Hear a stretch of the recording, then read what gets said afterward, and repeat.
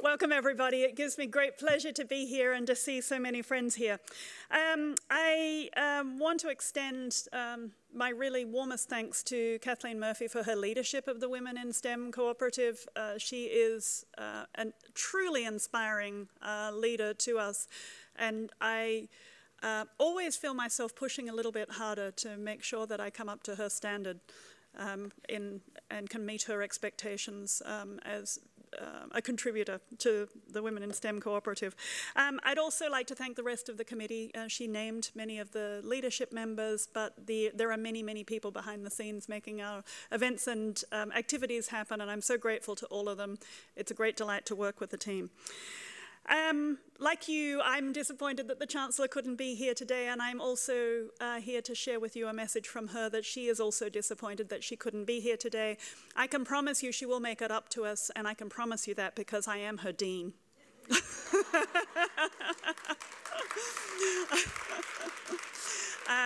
She did send in a good excuse.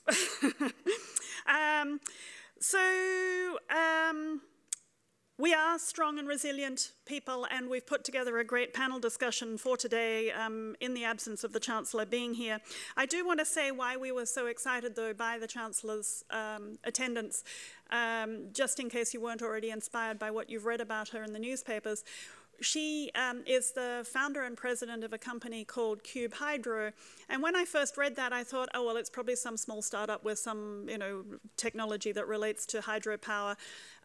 It is no small startup. The Chancellor's company owns 19 different power stations in 5 different states that are generating power from hydroelectricity.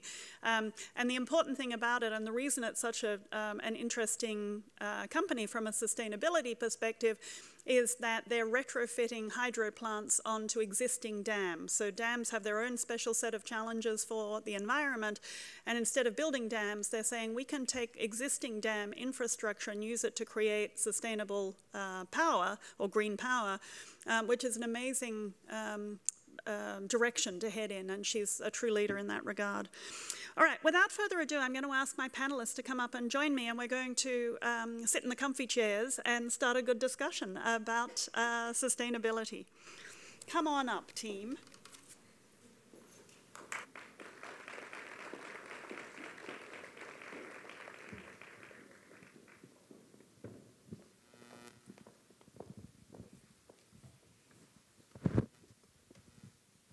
Welcome. I am not going to spend very much time introducing our speakers because I want them to speak themselves about their contributions to sustainability. So I'm going to start off with Hadar Borden. And Hadar, who's sitting at my far right, is the program director of our Blackstone LaunchPad initiative here at UB and the director of the Western New York Prosperity Fellowship Program. In these roles, she actively works with our students who are interested in entrepreneurship to fulfill their aspirations in terms of starting new companies. She engages her community also as a member of the Junior League of Buffalo, where she collaborates and innovates with a group of very inspiring and very accomplished women. And additionally, she serves as a board member of the University Heights Tool Library, and I'm hoping she can maybe touch on that.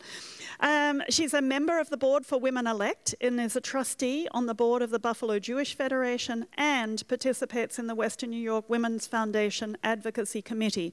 I don't actually understand how she does all that as well as her full-time job and runs her family's activities as well. So she's clearly keeping herself very busy. So Hadar, welcome. You spend a good portion of your life working with young women who are leveraging STEM to become budding entrepreneurs. Could you tell us a little bit about what it's like to work with all this potential? Sure. So I've been in my role for 2 years, and I've had the opportunity to meet creative and what I call ambitious women. As women, we typically shy away from the label entrepreneur, but we embrace founder, and I'm not really sure why that is. As women, we look for a purpose, that's what I've learned, and we look to solve problems, and we look to impact change in our communities.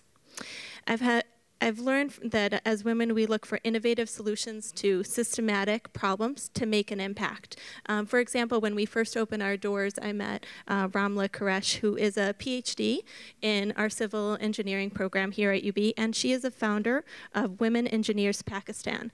And Ramla is determined to provide opportunities for women in her home country to pursue STEM. And the one piece that I took away from my conversation with her, she's very humble, one, but she told me that she had 8,000 Facebook followers on her page and didn't think that she was doing enough. And as women, I think that's often the case. We just don't think that we're doing enough to impact change. So that's just one small story. What we know is that entrepreneurship and innovation are drivers and key strategies for economic development, for job creation, for growth, for realization of social gains that help to meet the United Nations Sustainability Development Goals. Locally, we know that our Western New York Regional Economic Development Council has also identified entrepreneurship as a strategy to lift Western New York to help revitalize and sustain our region. And that is really why I enjoy working in the entrepreneurship world. For me, I kind of felt like I went back like 180 back to my corporate world. And I thought, oh, am I selling out in some way? But no, economic development is at the heart of helping others and building our community and solving those systematic problems. The good news I want to share with you, because I think there's a lot of really good news, women are starting 1,200 new businesses per day in the US, and 1/3 of those are by women of color. That's 17% higher than 17 years ago. In addition, we live in one of the world's best countries. Of 30 countries profiled in the Gender GDI Index, the best places to be a woman starting a business are the US and, of course, Australia. Locally, we've increased engagement of female students in Blackstone LaunchPad from 30% when we opened our doors to 40%. And key to that is making sure that there are women in leadership within the organization.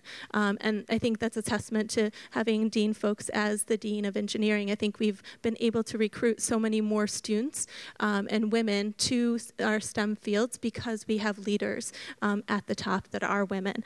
So that's key. And we've achieved for us in Blackstone 50% representation, and I think that's what we're all trying to achieve, equal representation in all fields and all the industries, where we have competitions with social purpose. And I say that we hosted an aging innovation sprint and the World's Challenge, where we had 50% of the participants were women.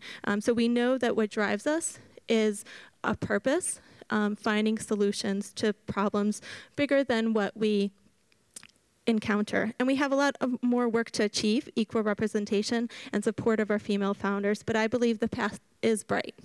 Thank you. Thank you, Hadar. That was a great introduction to the role of women in the small business and entrepreneurship space. I want to pivot now to Ali McPherson, who spent over 20 years leading innovative environmental initiatives that leverage collective creativity of communities and large corporations. And by large corporations, I mean Apple, HP, Patagonia, Walmart, and others. Now here at Niagara Share, Ali is working to foster a globally connected, place-based regenerative economy strategy to leverage environmental entrepreneurship and by working with private and public sector leaders on new opportunities and possibilities that account for emerging megatrends like climate change and resource deprivation, and loss of biodiversity as well. She co-leads the Collaborative for Regenerative Economy with UB and Clean Production Action, and also directs the Investor Environmental Health Network, which advises managed assets of over $60 billion. Ali, can you talk a little bit to us about your time working with large corporations in particular to integrate sustainability in the corporate world, and how do you think things have changed over the last 2 decades in that space, and specifically, where have you seen the role of women in those corporations as leaders for sustainability? Well, thank you for that, and thank you for the opportunity to be here. I mean, it's just really inspirational for me. There, I think, has been such a sea change over the last 2 decades. When I moved back to Buffalo, I was in my mid-20s. I left doing environmental policy work in Washington, D.C., and I had this opportunity to lead a clean production project for Great Lakes United, an environmental NGO based in Buffalo. And I worked for 2 years on sustainability issues in the auto sector. So it was a really tough entry into an industry sector. And I partnered with the University of Tennessee's Center for Clean Technology, and I worked with engineers to develop a clean car platform. And it was really a blueprint for how automakers could improve their footprint through clean production and cleanly fueled cars. And we spent a few years working with the big 3 automakers, and they really had to come to the table because we were in part funded by the EPA. But predominantly, I was the only woman at the table. And I was so inspired and excited by what we could achieve through green chemistry and green engineering. It was really my first taste into this world of possibility of STEM. But that was not equally received by the automakers, particularly General Motors and Daimler Chrysler. They sort of brushed us off, pie in the sky, absolutely not relevant to their business plans or brands. And with the exception of Ford Motor Company, it was a tough entry, but I was just so inspired by green chemistry and green engineering, even though I had my degrees in English and communication. So shortly thereafter, I co-founded Clean Production Action, and we built a team of largely women engineers and chemists to develop solutions to clean production. And our focus was really on replacing toxic chemicals with safer alternatives. And we really piloted projects in the electronics sector. So this led me to Silicon Valley, another completely male-dominated world, where I was working with Dell and HP and Apple. And over this course of 10 years, we saw sustainability plans put in place, green chemistry teams built, and sustainability leaders on executive teams, like what we see today with Lisa Jackson at Apple. And when I look back, while the gender balance in Silicon Valley was not much better than Detroit, the engineers and product designers willing to work with us, apply new solutions, create transformative change for sustainability in science and technology were women.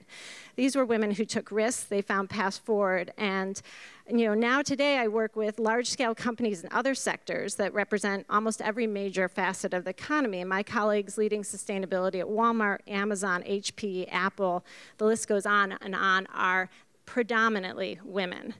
So I believe there's just been the sea change on 2 levels. One, these major companies have sustainabilities in place and often have executive support and buy-in now, and that executive support is often led by women. And that, to me, gives me a lot of hope and confidence. So I'm excited for the discussion. Thanks, Ali.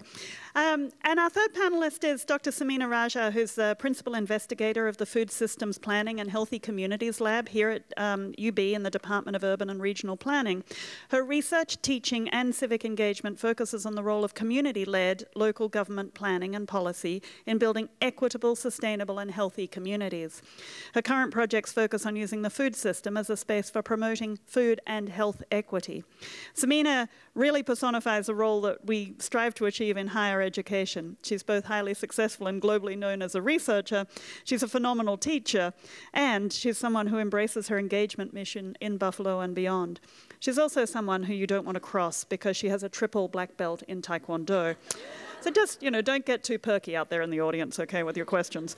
So, Samina, you work with a lot of elected officials, scientists, and community members, so you're really working in the public policy space. What do you see in terms of women at the table when it comes to creating policy around sustainability, and particularly women in STEM who are bringing the analytical perspective to what we could do? What are your experiences in that realm? Thanks for that great question. My observations are very similar to what we've heard from both of our guests here. I will speak specifically about the public sector, and for clarification, talk a little bit first about the space within which I work, which is public policy at the local government level, which is different than the federal government, different than the state government.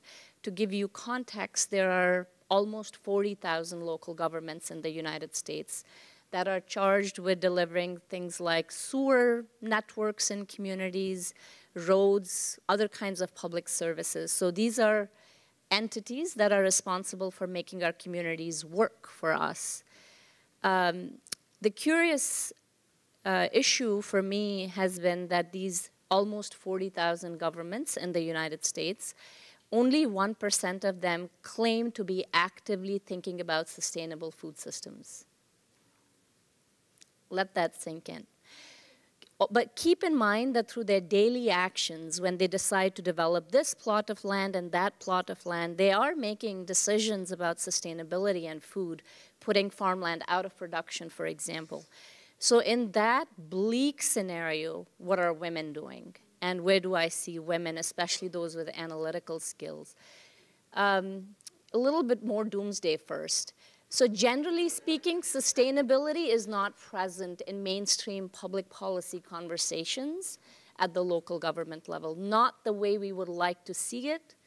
But when it does appear, the fantastic thing is that it's often led by women. So the two examples that I would share here are two women that I admire, one who I've observed from afar and one who I've had the opportunity to watch pretty closely. To give you the context for these two leaders, I'm going to give you examples from two leaders from the city of Baltimore in Maryland and a district called Trivandrum in Kerala, which is a state in southern part of India. To say that women are demonstrating leadership and policy both in relatively resource-rich environments, but even when they have very little at their disposal, they're still doing this. So city of Baltimore, the chief sustainability, the city of Baltimore is one of the few in the country that has a chief sustainability officer. And the chief sustainability officer is a woman and has her undergraduate training in math and her graduate training in policy, and really brings that combination of analytical skills, but also the ability to think across sectors. So Baltimore, under her leadership, has adopted a climate plan. It has adopted a sustainability plan, and the two are distinct. They have a disaster preparedness plan. They have a food systems plan, which obviously I care a great deal about.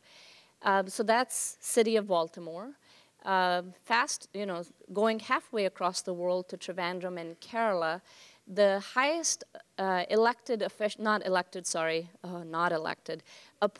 official is a fantastic woman leader. Her designation is district collector, which means a big deal in India. And her name is Dr. Vasuki. She was trained as a physician, but opted to not pursue a career as a physician, where she could have made a lot of money, but instead took the civil service exam, ended up as this highly decorated official, and has managed in her position as a local government leader to make the city of Trivandrum an example of what a sustainable area could be.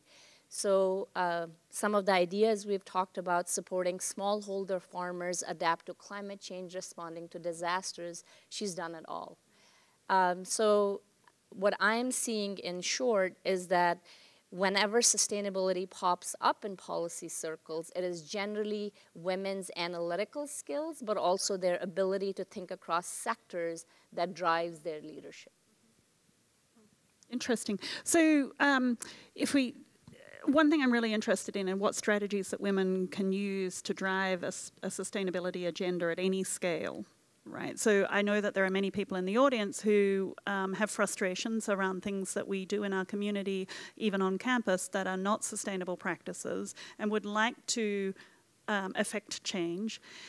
What ideas do you have between you or examples that you can share for exactly how to move your agenda forward in large organizations or small organizations or at the local government level? Like, where have you seen examples of strategies that have worked where individuals basically have stood up and said, I want to move this, I want to change the way we're doing business, I want to change the way we're functioning? Can you think of examples that have really worked? And I'm going to start with Hadar, because I know that it's really, the idea of the lone entrepreneur with an idea to change the world lands in her office pretty regularly. So we do have students that come in quite often with maybe what we think lofty ideas, but in their vision, they're tenacious and they know that this is something that's going to solve a problem that they've identified. And so what I always suggest to them is they need to put together a pitch deck. This has become my world. And so a pitch deck is just a proposal, but it helps you think about the points that you want to highlight. It helps you identify the problem, the solution, and then gain the support that you need. And most importantly, what we need is to provide the information, the statistics. So doing your research, and the pitch deck allows you to put it in an organized fashion. So I think that's one key piece. And whether you're an entrepreneur or what I like to call, and I borrowed this from Liesl Folks, is intrapreneurship, is that individual within a large organization that's constantly striving for innovation and change to meet the institution's goal. And so the intrapreneur in all of us needs to learn how to pitch, needs to learn how to influence, and encourage others to come along with you. And you're going to have those people that are not going to support you, but that's not what you focus on. You focus on the people that are behind you, and in a way, they'll come along in the long term. That was great. Ali, do you want to follow up on that? Any particular examples from inside large organizations?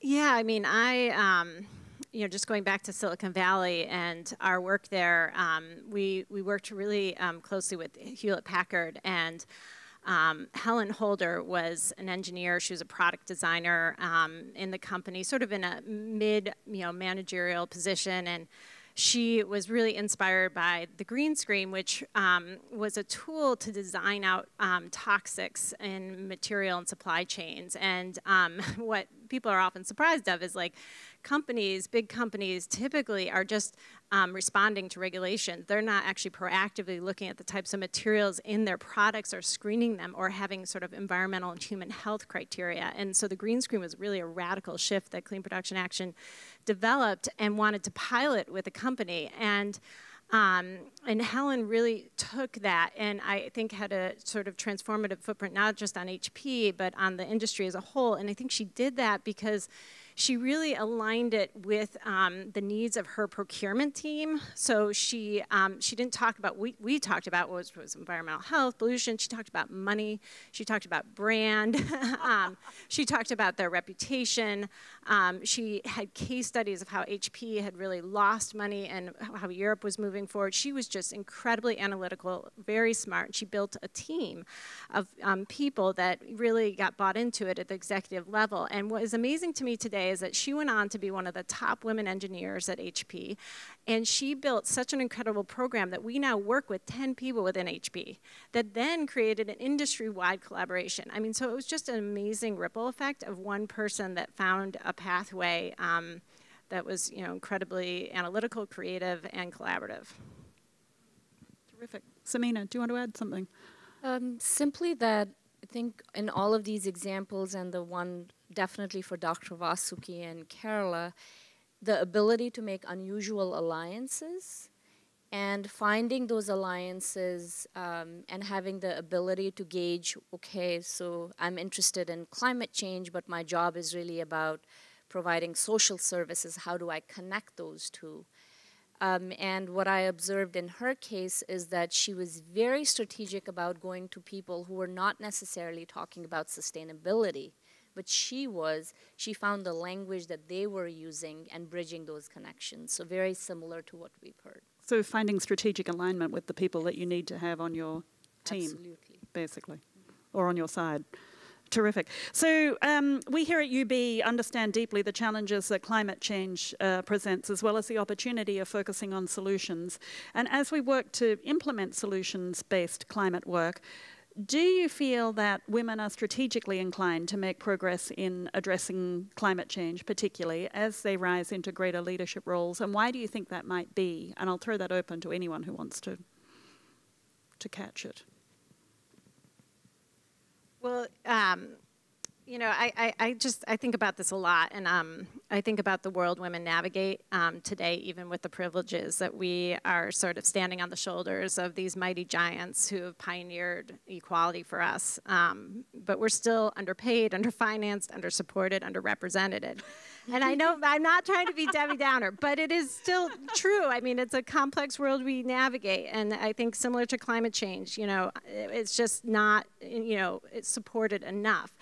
And so, you know, as we go forward, you know, we have built skills through that perseverance, you know, team building. We have really taken the long view because we have to. We're systems level thinkers. These are all skills that really serve us well in climate change and dealing with the complexity of climate change. So I think that's, you know, because we've had to and because we care so much for our planet, for our homes, for our families, climate change is innately about caring for our home and people. I couldn't agree more. Any other comment there? I was just going to add that there are lots of scientists in the room, I'm sure, so this doesn't come as any surprise, but we know that national and international organizations are recognizing that some of the most complex problems in the world cannot be answered without work across disciplines. So National Science Foundation, for example, now has a program called Food, Energy, and Water. National Science Foundation has discovered that you cannot just talk about food, you cannot just talk about water. So that sort of intersectoral thinking tied to climate change is percolating into our highest, you know, scientific organizations. But it seems that women have been making that observation for decades. So within the sciences, if you look at where women tend to gravitate, they tend to start in the sciences in very analytical spheres and then push out into fields that are broader. So I'll use myself as an example. I started out as a civil engineer, and then it was too narrow. It didn't serve a purpose, and then I looked for something broader. So for climate change, it seems that women already have the analytical skills and then the add-on of being able to look across sectors. So yes, they're ready to lead. In case you were questioning it, you're all ready to lead. So given that, why do you think we're so challenged in terms of attracting women to STEM disciplines in Western countries? And I'm being very clear there that it is a peculiar challenge for Western countries. There are many non-Western countries that have even more than 50% of their graduates being women in, for example, the engineering disciplines. But it's common knowledge that you know, one of the reasons that we hear is that STEM disciplines don't appear to be purpose-based, that it doesn't help us to figure out how to save the planet and help the people in our communities. How do we change this perception? Because from my perspective, I feel like, well, actually, we probably hold the keys to helping people and solving the biggest challenges we have if we have strong analytical skills, which we're only going to get through a STEM pathway. Do people have thoughts about that? How do we change the dialogue so that more women become engaged in the STEM disciplines, get this analytical training that will enable them to go on and save us all? Because really, that's pretty important. I'm going to jump in on this one.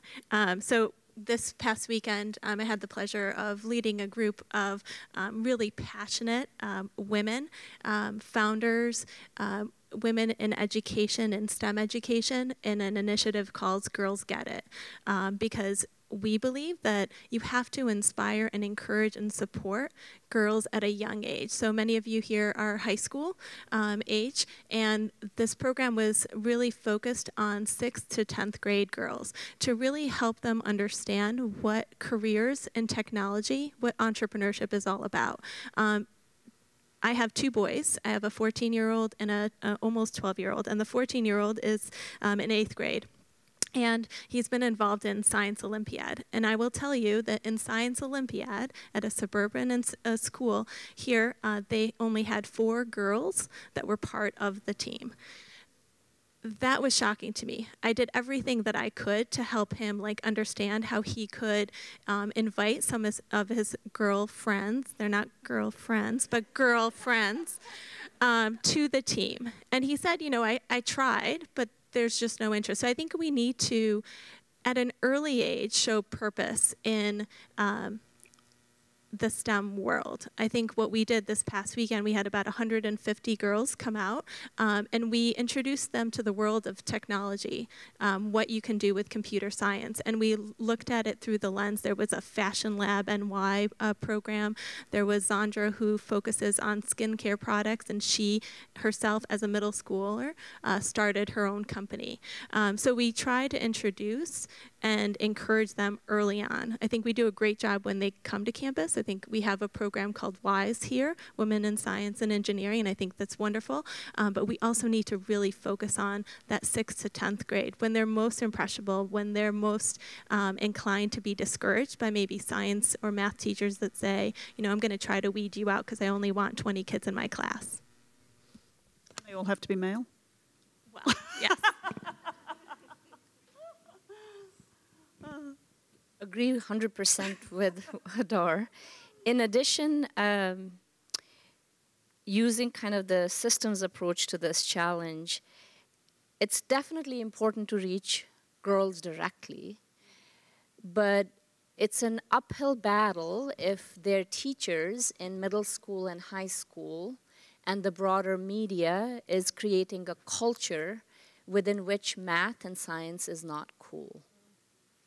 So we have a somewhat similar challenge in food. Parents teach their kids to eat well, but the food industry perpetuates advertising that really it's tough to counter. So in order to reach children, it's important to tackle direct information to children, but until and unless we change the context within which children are growing up in the United States, it's going to be this constant uphill battle. Advertising that points to women or young girls as not being intelligent, analytical, perpetuating those stereotypes in the media is just, I think, a huge concern for somebody who thinks about STEM for girls. Part two is that the use of language. I often wonder if we shouldn't be enlisting linguistics experts in STEM efforts. I notice constantly my graduate students in statistics classes would often say, I'm scared of math. I'm scared of statistics. So my question to them was, are you scared of poetry? And the answer is no. Well, poetry is also something that requires understanding and learning. Math is also a language, but that is not the culture they are growing up in. And I think that thinking about changing the broader national narrative with the aid of smart linguistics might be really important for STEM leaders. So it's a messaging challenge, right? Is how we think about the words that we use to describe the challenges that anyone has in doing higher level math and science. Yeah.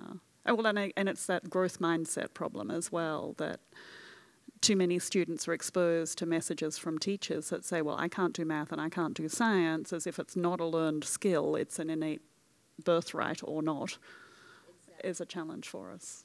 Yeah, still. Very much agree. So while clearly addressing climate change is a key priority, we've also been focusing here at UB on the UN's global goals, or the 17 Sustainable Development Goals, as a framework to meet the challenges that we face.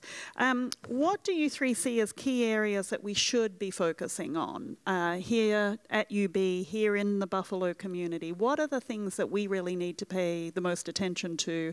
And I'd point or ask you to think in particular in terms of our legacy here and history in terms of changing the national dialogue about sustainability. I don't know, maybe who wants to take that one on? Ali, maybe you're.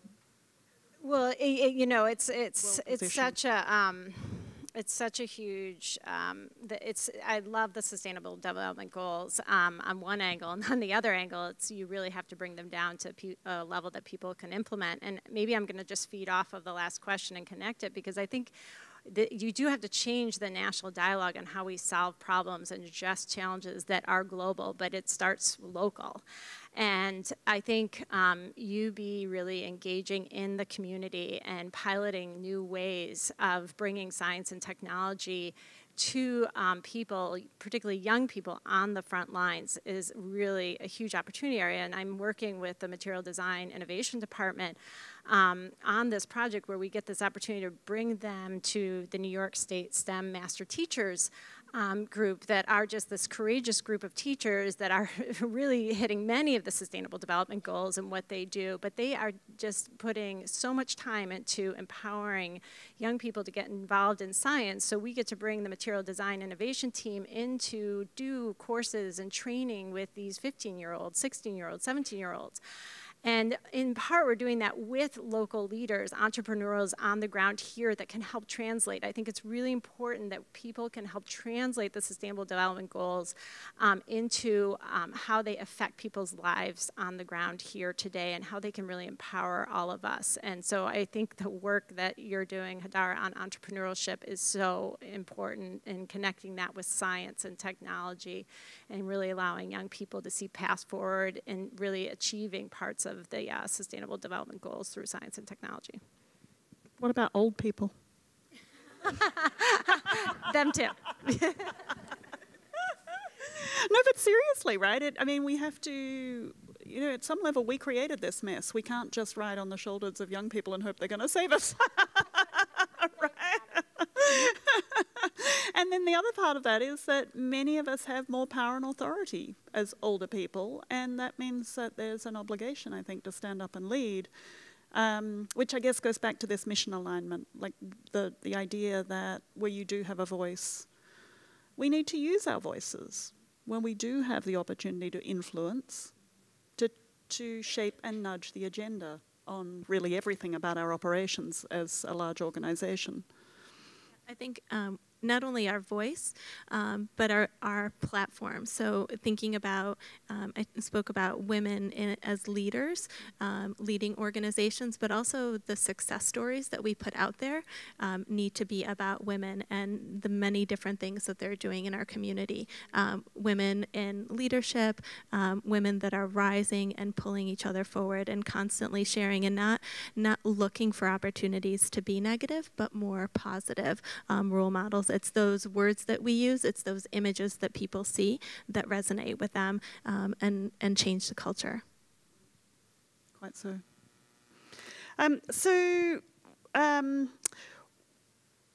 What advice do you have for those of us who identify as women in STEM? I guess so a way to frame this question is, what do you wish you had known when you were a student about driving change and towards sustainability?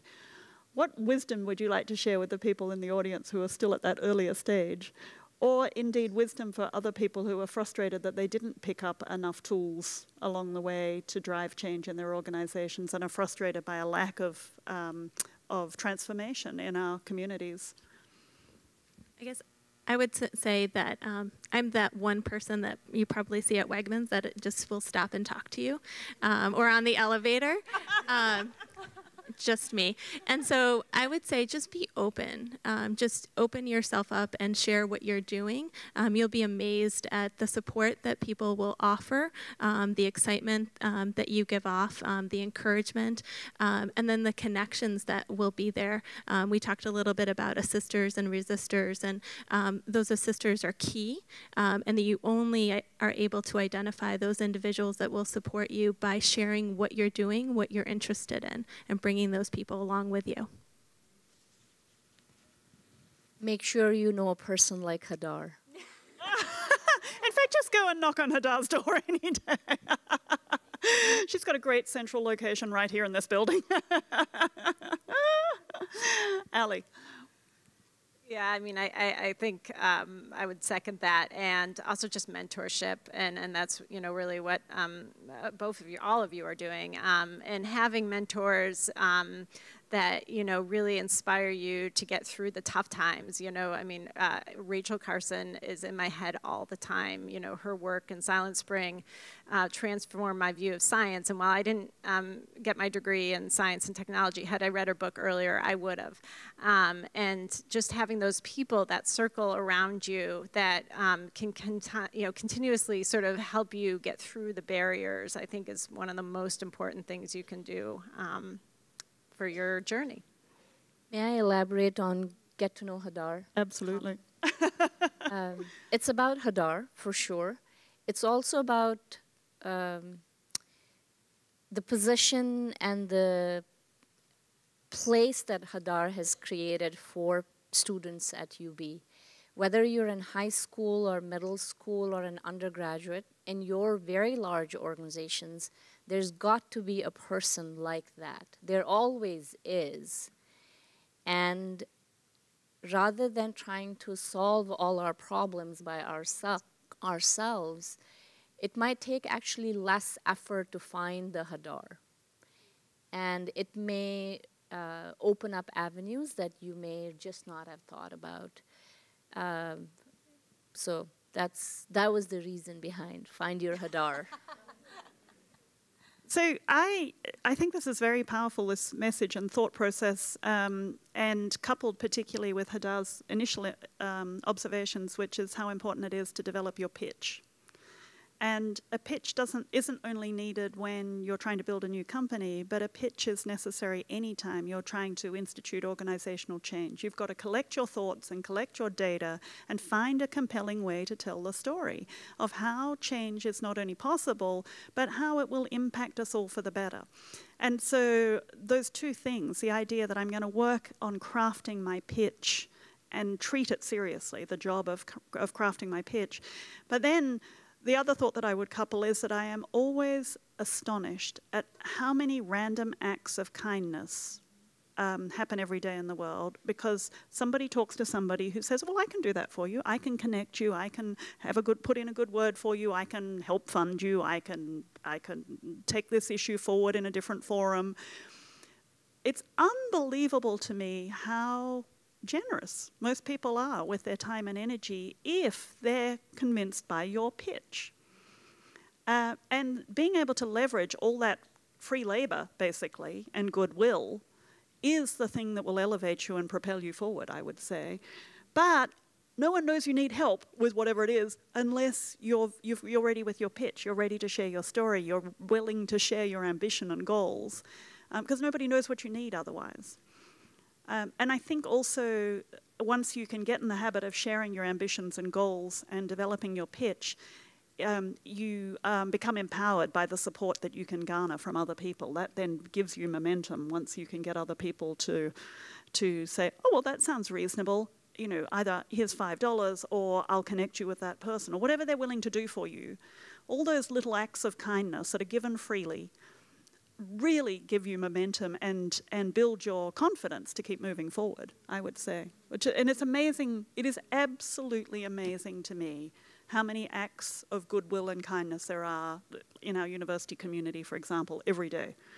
People who are just willing to step out of their comfort zone and say, here, let me give you a hand to the next step. It's just amazing. So I think that's really important advice. So, as a woman, how do you identify allies and resistors to help you move your agendas forward? I think for me, I think it's just having those conversations and getting to know people. Then you start to, when you have a conversation with someone and learn about what drives them, why they do what they do, you then build that trust, and I think that's really important. And then from there, you move that relationship forward. And I think it's just cultivating those relationships and really getting to know people for who they are and what drives them. I have a slightly different strategy. I do that. I talk to people. I will talk to you. But in terms of seeking alliances and who are the allies, who will resist with me, I joke that I have a pretty short Kashmiri lifespan, so I'm not going to be around for very long. The actuarial tables predict 72 years. Yes, exactly. So I tend to, after I have identified people in an organization who might be allies, I generally go to somebody who I already trust. And I ask them, what do you know about how this person works? What do you know about their values? What do you know about what drives them? And if there is alignment in our values and in purpose, I will spend time with them and work with them. And if there isn't, then it's just a little bit, it may not be the right relationship for advancing the work. I'll talk to anybody, but for alliances, I do a little strategizing. I sometimes call Hadar. Yes, so I do that. Yeah, and maybe I'll put another twist on it. I think sometimes there's people that are really unlikely alliances and surprise alliances, and I really agree with what Liesl said. I mean, you would be so surprised at the people who do open the doors for you. And while we talk a lot about the importance of women, I can't understate how important men have been in my life and positioning me. And so I think that is a huge piece of it. Diversify your team. Get people from different perspectives. Get people who push you outside of your boundary. I think trust is huge, but I'm pushing always for NGOs. Go sit down with industry leaders, engineers. Go sit down with people who push you outside your comfort zone safely and to take those risks.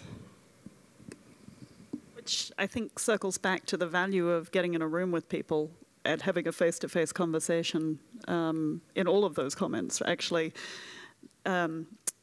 Having the courage to go and sit down with somebody face-to-face and have a conversation about, and open up and say, this is what I really care about. This is what I'm trying to do. This is my mission. This is my goal.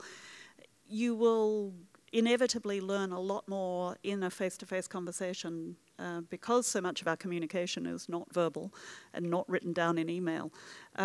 Getting face-to-face with people early and fast is really powerful, I would say, if you can manage it, if you can get in that door. So this year's seen the advent of the Me Too movement and the Time's Up movement in outing powerful sexual predators from various industries, including regrettably academia, embarrassingly, but also entertainment, media, politics, business, and sports. Actually, is anybody not touched now that I think about it? We said politics, we'll say politics again, all right then.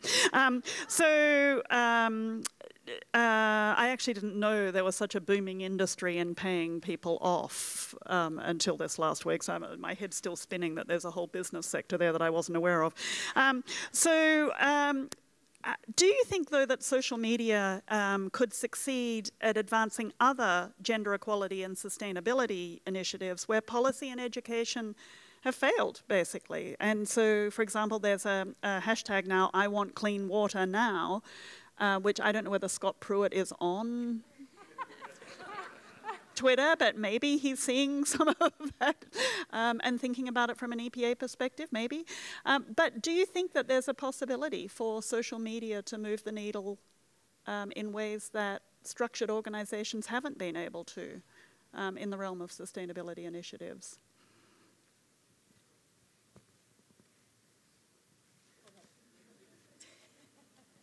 They don't want to touch this, I can tell. I will say this will not happen on a panel where there aren't only women deferring to each other. That's probably true. So yes, I think there's an opportunity. Environmental justice movements, for example, have long clamored for attention around toxic waste, certainly neighborhoods where there aren't access to good food resources. Residents and women are often at the forefront of that. And my hunch is that we are going to see a more powerful use of social media to draw attention to that. When that will happen, hard to say, but sounds like it's already happening. But what's, to me, compelling about that possibility is that social media allows forging alliances between people with very limited power across the globe.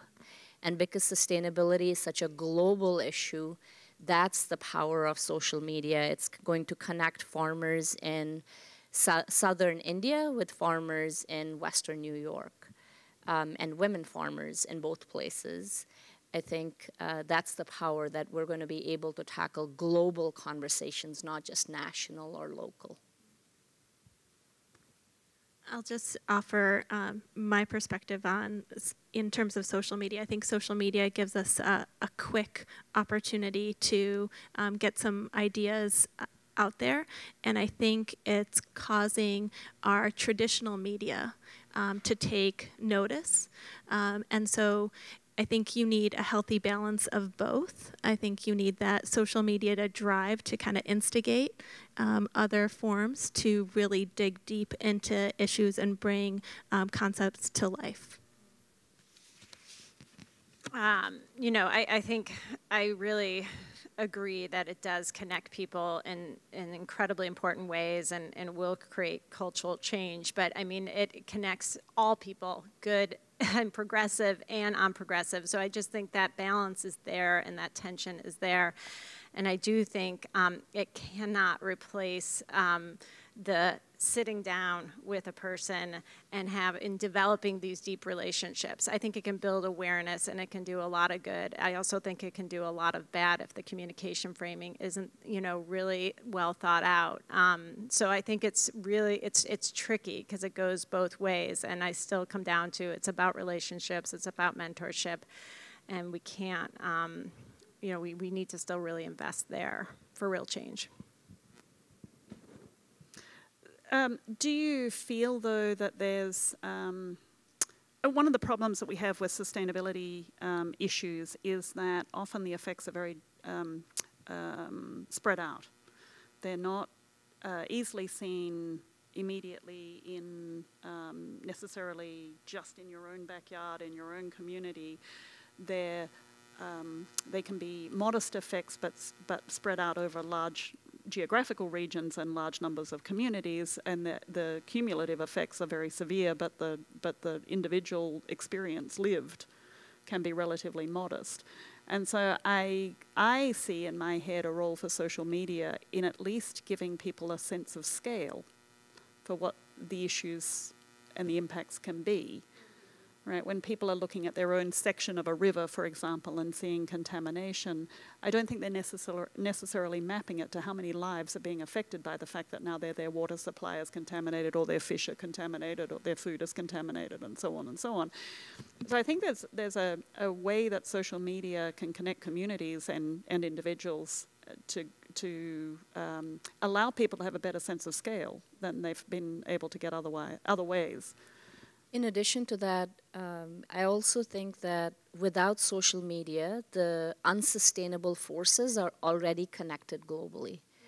Private capital, for example, is already connected globally. And while I agree that social media is a tool that could be exploited, up until now, until the rise of social media, the counter forces, the forces in favor of sustainability, didn't have that tool to connect with each other. Whereas corporations, for example, that were engaging in garbage dumping in the global south when that is being generated here, there was no impediment on their global connections. And the ability of social media to counter that reach, I think, is powerful. Yeah, no, I mean, that is so true. And I think about the information flow that can happen and the visuals and being able, you know, when I worked on electronics, we were working on sort of the dumping, right, of electronic waste. And we could actually connect to communities in Africa or Asia where they were just sitting on our waste with children using it as a playground while their parents burned off the plastic. So you can not only connect to scale, but, you know, to that impact other places. So I do agree with that. You know, perspective overwhelmingly probably makes it more positive. So we're increasingly aware that gender itself is not necessarily a binary construct. well, isn't a binary construct, let me go that far. How do you see roles for non-binary gendered people within the STEM disciplines and in the sustainability agenda, right? So now we've got populations of people that are yet more marginalized than women are, generally, and I think that's a universal statement. It's a statement that is true for every community in the world. How do you see, do you see any hope or promise that as we advance the sustainability agenda globally, there's also an opportunity to bring more non-binary folk to the table and have them be part of the conversation as well? Yeah, I think it's all up to us. I think it's up to us to create these communities and these spaces that are inclusive, that are welcoming. So it's all about the art of hosting in our own spaces. We have to kind of lead by example. Yeah, you have pretty incredible leadership in the UB's geography department on inclusive innovation. And I've just loved using that term because it really does create that space for people to share similar experiences and challenges and work together. Echo. I also, sustainability is not just about environmental sustainability, it's about human sustainability. And if we're not doing this work collectively by thinking about the voices of people who are marginalized for their gender expression or identity, then we have already undermined sustainability. So it's not, it has to be central to this conversation. And I'm just going to speak about policy. I think policy, for example, is still outdated in terms of recognizing it. So perhaps your question is laying some groundwork for a future STEM conference. Ah. Indeed, we can flesh out those ideas. So we are very privileged people. We come to work every day in a research-intensive university environment with enormous resources at our fingertips, enormous intellectual horsepower that we can bring to bear on different problems. Where do you see the role of the institution, of not just UB, but universities in this country, as advocates, as voices for change, as leaders? How do you think about the university in the whole process of affecting change for good in terms of sustainability and the regenerative economy concepts? I believe every day I have the opportunity to come in and help shape young lives and contribute and encourage them and challenge them. So I think it all, from my perspective, lies with our students. They're going to be going out there and solving the world's problems. So we need to provide them with as many opportunities that help develop them as individuals, as researchers, as professionals. I'm the only one who actually doesn't work for a university up here, but has never not worked with a university. Clean Production Action, which was the bulk of my career, was really created out of University of Massachusetts Lowell's Toxic Use Reduction Institute. And I think the pairing of universities with NGOs and other community groups is so critical to change, because the universities provide all that incredible knowledge and research and expertise, and community groups really can help provide those real-world challenges, and those can be brought right into the classroom for like this laboratory that I think we all want to be in. And I just have never, I've had this privilege of always working with a university on our team, and I just think it's absolutely essential. So education to me is still the most important aspect of change that we can invest in. In addition to education, universities are also large organizations. They have operations, they have services that they procure. And to use food as an example, universities have the power to demonstrate change. They have the power to purchase locally. They have the power to engage in sustainable practices themselves. We're lucky that we have a chief sustainability officer, but we could do a lot more. And then public universities in particular have really the privilege, but also the responsibility of using public funding in the service of sustainability. And that, I think, is an opportunity for not just for education, but also in research and in the operations of universities that we should think about. I think those are all great points. I probably want to allow for a few minutes for questions from the audience. Kathleen, how many minutes do we have left? 3. So 2 questions from the audience. Has anybody got anything that they would like to ask the panelists? No. Any brave souls? Do my workout. Thank you very much. First of all, I'd like to get on the Hadar bandwagon as well. If you haven't seen Hadar and talked about what she's doing with Blackstone and innovation on the campus, please do so. So my question is with regards to failure, and failure as creating a launching pad for your next success. And if you can share any of those personal or experiences with other people you've worked with, where women specifically take failure and then go back into our little holes. And honestly, all of the entrepreneurs that I've worked with have taken advantage of the fact that a failure has just been their next launching point. Can I take that one? I want to put a pitch in for a program that we've just started here on campus, actually, that it's funded by the NSF, and it's called the Navigate Project. And one of the things we're working with is the people we're working with are graduate students in STEM. And the goal of the program is to use case study methods, so case studies, to train the students to navigate career adversity more effectively. But one of the tools that we've been using, which appears to have resonated with the students pretty strongly, is the idea of building a decision tree.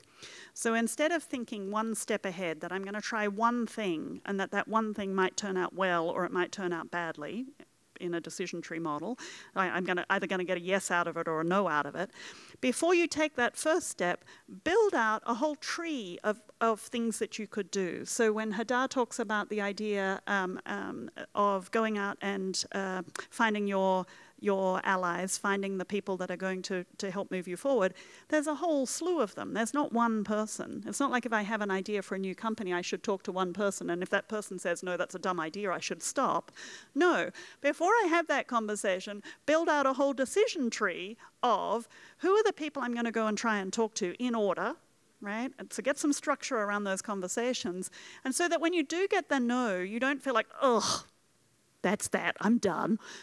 Because you know you've already got 20 more people all lined up to talk to in your mind, right? You've mapped it all out ahead of time. And I think if you've got that tool in your back pocket, the idea of the decision tree in your back pocket, before you start that first hard conversation where you might get a rejection, it helps you ride through that negative and get back on a positive ramp and keep moving forward. Does anybody else want to comment on that? I just constantly think about failing forward. Forward. That's like hashtag failing forward, yeah. Right? We have to embrace the negative that's out there and make it positive. You know, take the lemons and make lemonade. Or just say whatever and move on. That's the other approach. I'm going to use a martial art example. Should we move? Not at all. I think one of the myths about martial art is you do some fantastic things, but you don't. You basically get up every time you fall down. So the black belt is not a signal of success. It's a signal of just getting up every time you get hit. You stand up again and again and again and again. Then your white belt gets so dirty that by the end of it, it's a black belt.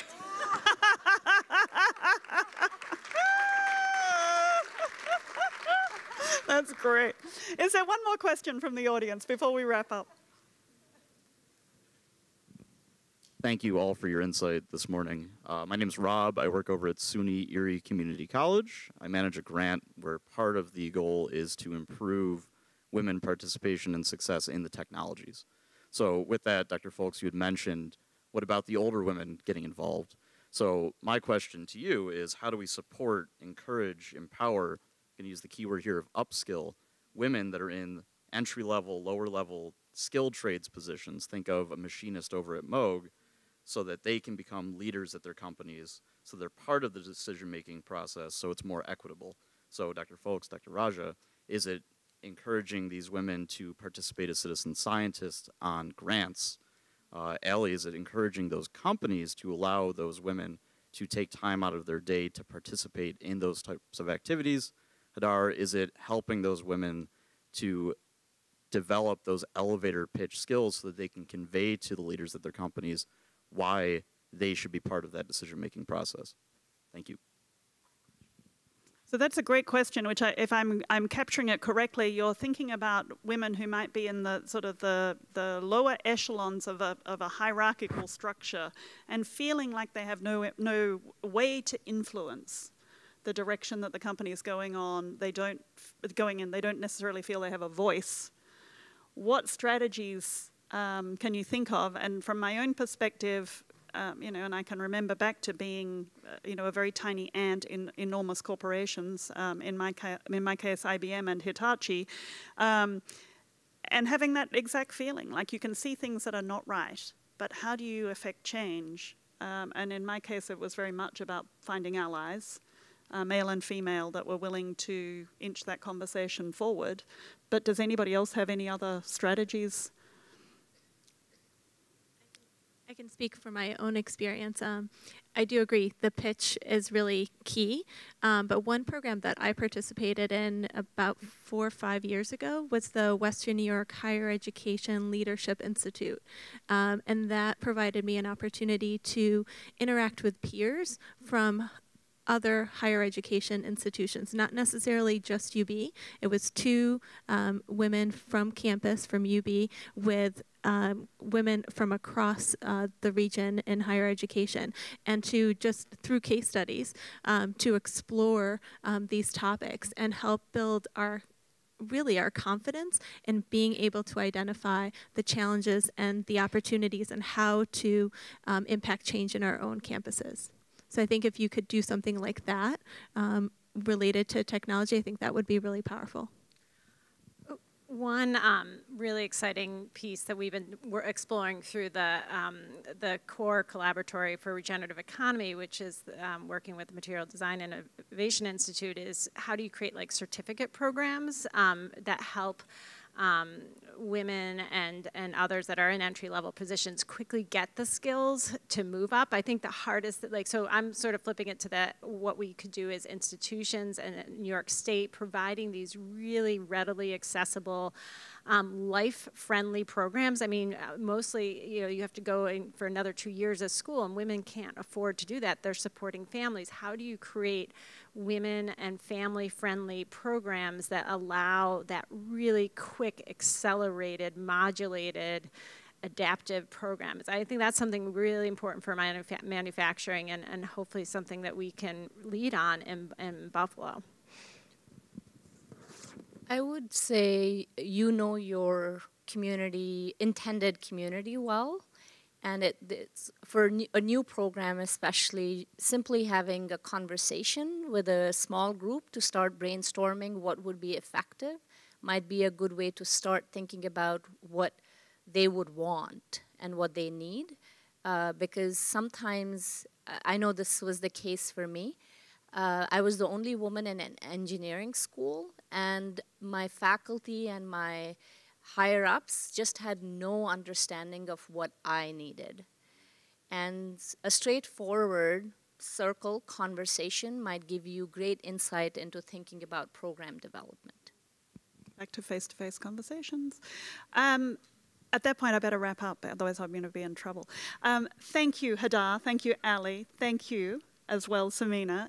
It was a great delight to have you here on stage with me and for this conversation, which I learned a lot from, and I hope our audience did too. Each of you has a goodie bag to say thank you very, very much for giving up your time today to share your wisdom with us, and I hope everybody enjoys the rest of the program. And with that, I'll hand the podium back to Kathleen, I'm guessing. No? I'm releasing everybody.